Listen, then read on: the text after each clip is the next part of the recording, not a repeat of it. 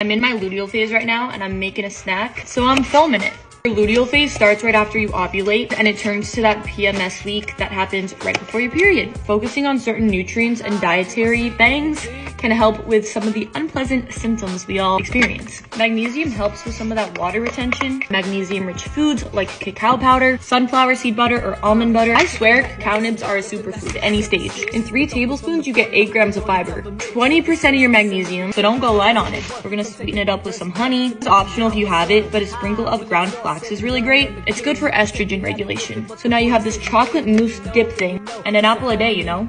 All the good things. You can eat this any phase. It's a good high protein balanced snack, but it's extra helpful during your luteal phase.